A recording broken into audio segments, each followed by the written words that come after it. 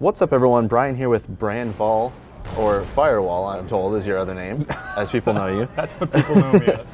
And you're a gameplay designer at DICE. Yes, this is correct. All right. So we're checking out Naval Strike, the new DLC for Battlefield 4. Indeed. And then it comes with a new mode and 4 new maps. Sure.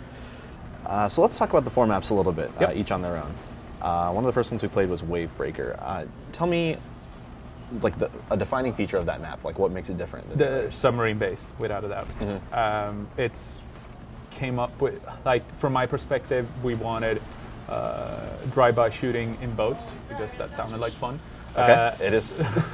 The artists, they wanted a submarine base, and so we mashed them together, and you have Wavebreaker, where you can shoot down a submarine that's sort of it's on repair right now. It's being repaired. You can blow up the support pillars, and it will topple down, crash down. So it's not getting repaired? No, it's not getting. It's probably it's getting blown up. Well, at the same time, if you control the middle section of the map, which is the submarine base, you can lock the doors, prevent boats from going in and out.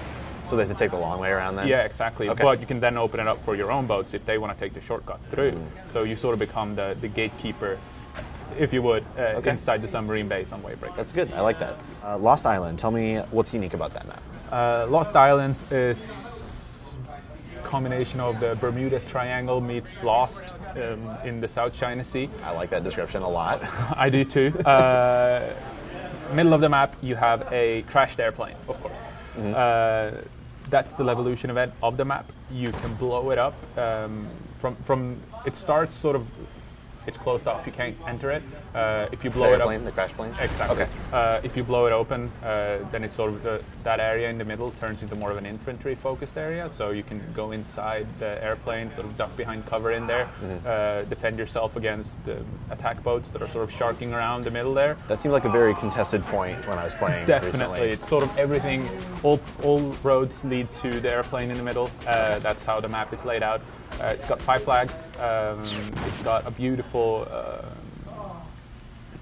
waterfall, which is quite likely the most beautiful objective we've made in Battlefield so far. I think I went and captured that when no one was looking, and I was like, this looks nice. Yeah, Everyone's killing everyone over at the plane. I'll just hang out here by this waterfall. Yeah, no, it's pretty. It's very pretty. All right, let's move on to Operation Mortar. Tell me some of the standout features of that map. Right. Operation Mortar is abandoned resort meets medieval fort on top of a big hill.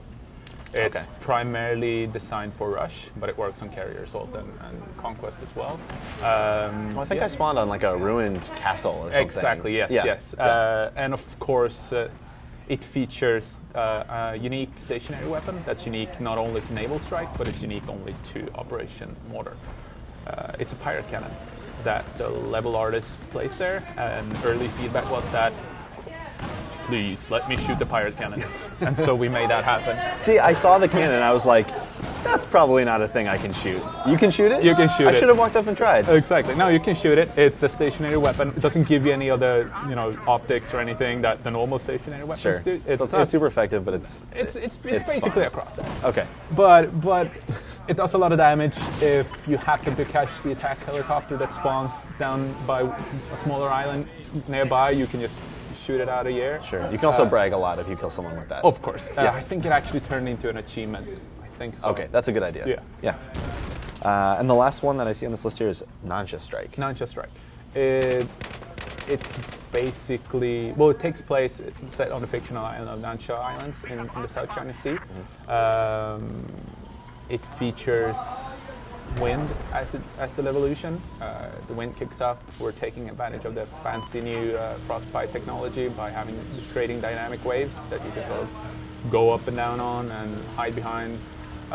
It's designed sort of as a celebration of the rib boat, which might seem odd, but usually you have the PWC as the fast-moving vehicles on water, but you also have the attack boats, which are sort of the tanks that go on water. But the rib boat has always been sort of, tucked between the two, and so we wanted to make a map that sort of celebrates the mobility of the rib boat. So there's 3 middle islands that you can go in underneath a couple of bridges with the rib boat. It allows you to sort of sit between each capture point as you go. Okay. On Conquest Arch, it's got 7 capture points, so we're really making it big.